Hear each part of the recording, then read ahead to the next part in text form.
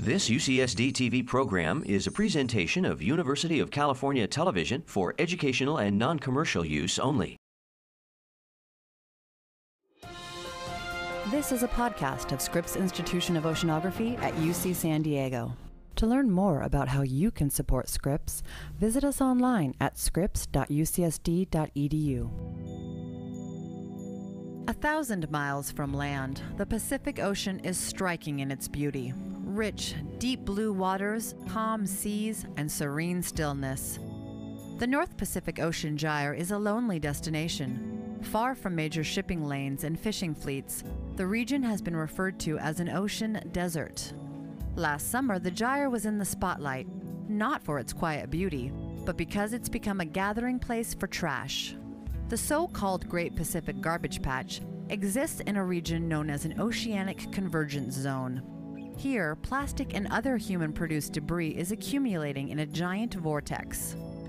Apart from expeditions headed by the Algalita Marine Research Foundation, the garbage patch has been understudied by scientists, leading to questions about the plastic and debris' impact on the ecosystems and animal life in the Gyre.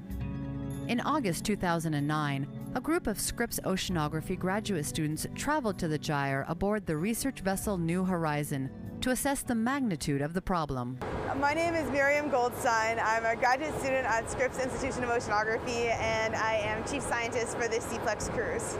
The Seaplex Cruise is the Scripps Environmental Accumulation of Plastics Expedition. So we're out here going to the North Pacific Gyre to find out where the plastic is and what it's doing that's supposed to be accumulating out here.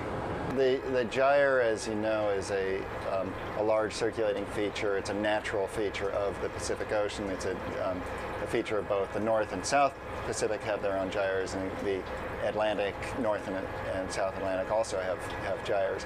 And gyres are circulating features where the water is essentially swept around, and portions of that are circulating and retaining material, retaining water, potentially retaining buoyant material.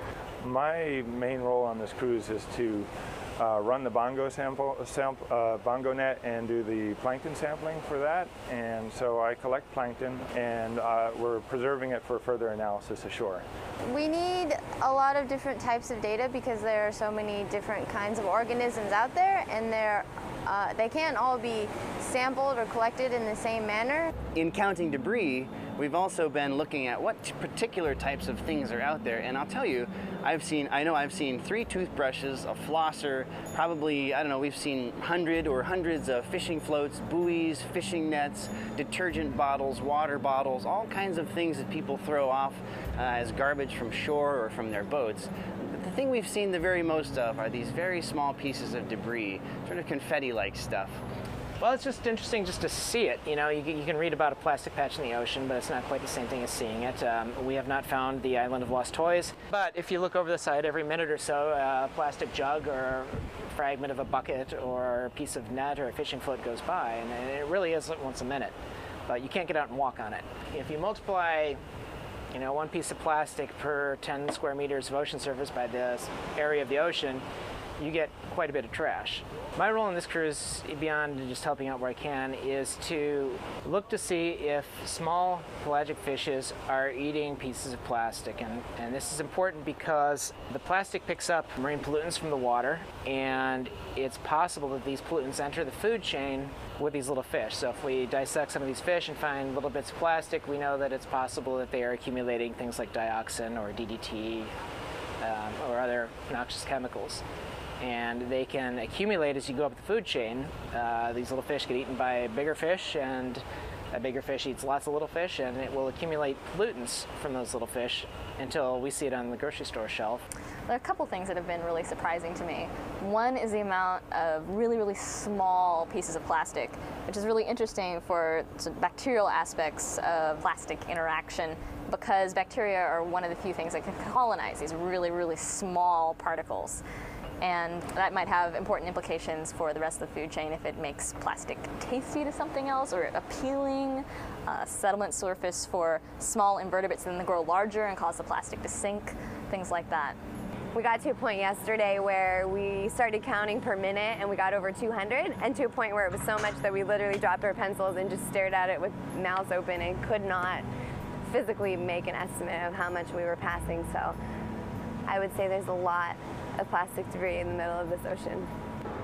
Well, I think the problem is actually a lot worse than we had ever imagined. Just seeing the density of Flex in a random location in the middle of the ocean, 1,000 miles away from anything.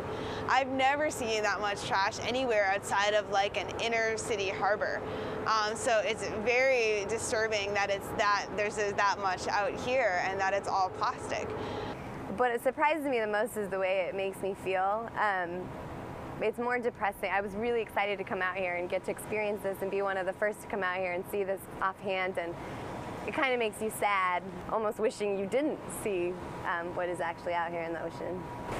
A little depressing, but also very scientifically interesting that we're sampling it in a really quantitative manner so we can sort of figure out what exactly is going on and what effect all this plastic pollution has done, if anything. So in my opinion, the most important aspect of the Seaplex cruise is to come out here and begin to get a sense of the scope of the problem of marine plastics. We didn't know it beforehand. Now what we know is that we haven't yet seen the highest levels of debris. We don't know how much there is, but we know that there's a heck of a lot. So we could see all these amazing, cool creatures going about their business just below this thin layer of plastic. And I found that juxtaposition really sad. Because here's this very unstudied ecosystem where nobody hardly ever comes. And then there's all this stuff floating on the top that's sort of a sign of industrial society. And that was the first time, I think, on this trip that I started to feel really sad. We have a whole list of new questions that have come out of this cruise, and they range just from basic science questions like the small-scale circulation of water out here to applied questions like how do we sample the plastic that we know is in the deeper water but couldn't get to on this cruise. So this cruise has given rise to a whole raft of new questions. So we certainly hope we'll be fortunate enough to take this data and at some point follow it up on another cruise.